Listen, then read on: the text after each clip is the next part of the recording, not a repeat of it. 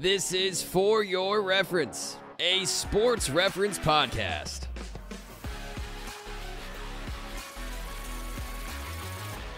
We're going to be talking about the basketball-playing Ball brothers and their reality show, Ball in the Family. So we do have pages on our basketball reference website and our CBB college basketball website for the Ball brothers, but that just does not even tell half the story of the cultural phenomenon that is the Ball family. And so I've asked my colleague Mike, the head of the data team here at Sports Reference, to join me. Hey, Mike.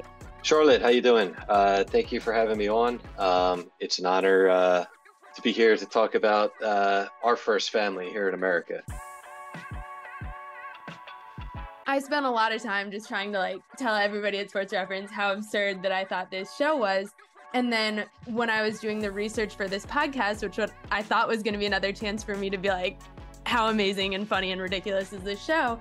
I'm going to surprise you, Mike. I actually had kind of like a total change of heart and saw things a little bit differently. Basically, I know.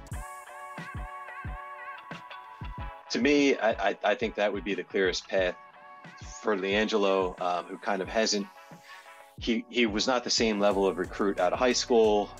Then he got himself into trouble before his UCLA career started, and he sort of hasn't distinguished himself too much in the G League or the Summer League. You know, I mean, he's there, but you sort of have to really dominate those levels, to really make it through to the show sometimes.